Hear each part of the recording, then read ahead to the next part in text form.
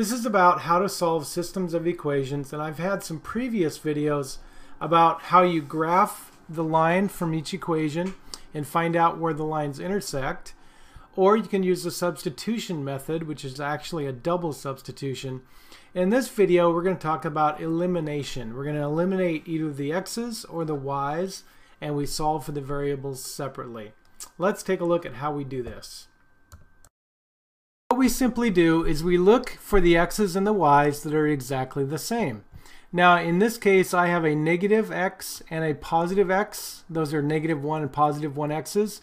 And if I added those, they would drop out and those x's would disappear. Over here we have a +2x and a -2x, and those are opposites. Those would drop out. Now down here we have 10x and 10x, and those are exactly the same sign, so we're actually going to end up subtracting. And here the x's are exactly the same again, -2x and -2x, so we're going to subtract. So here's how you do it.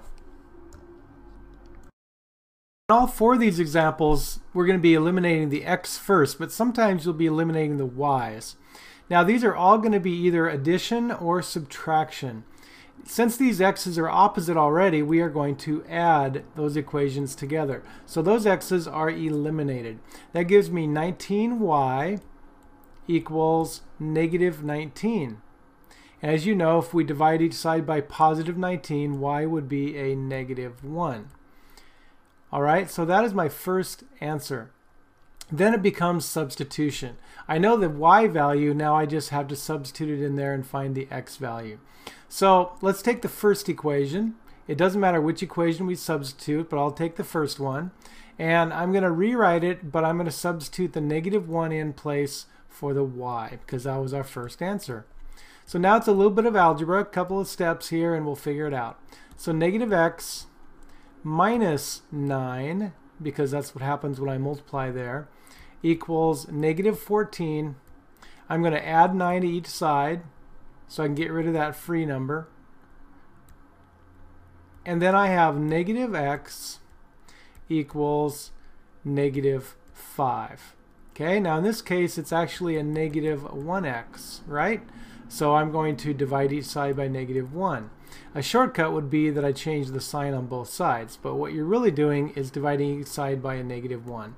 So x would be +5.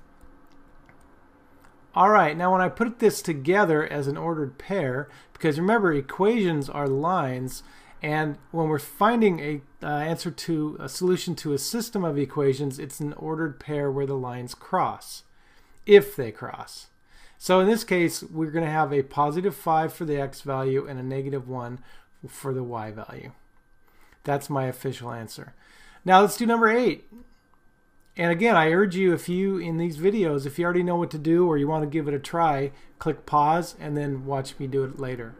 So the x's are eliminated, and that gives me 13y equals -26.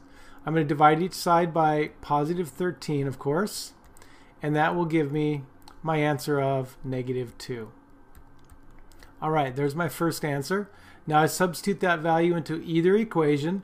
I'll go ahead and put it into the second equation. I know it's -2x plus 8, and instead of y we're going to put in the -2, our first answer, equals 0. Alright, -2x minus 16 equals 0. We're going to add 16 to each side, and then we will get -2x equals +16. Divide each side by -2, and that will give me my answer of -8. Alright, now put it in ordered pair form.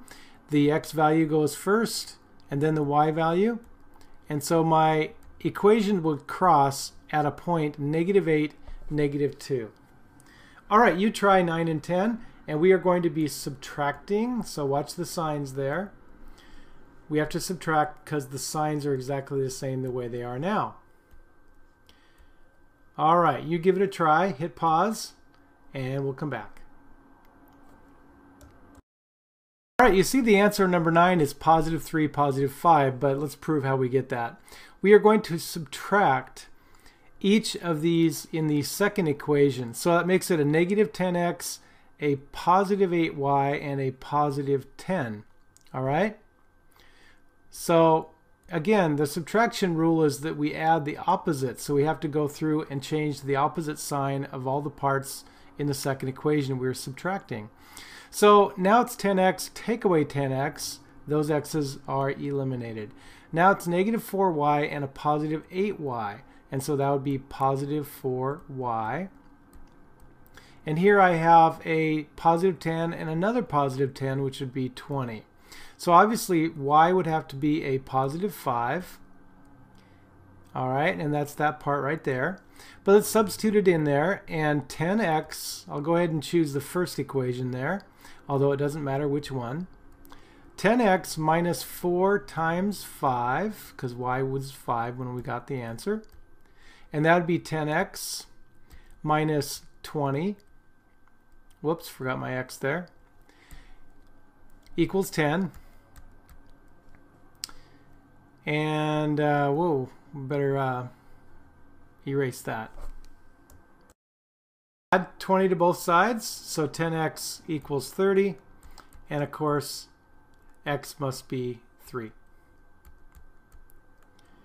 All right, and finally we are going to subtract this second equation here, and that will change the sign of each part.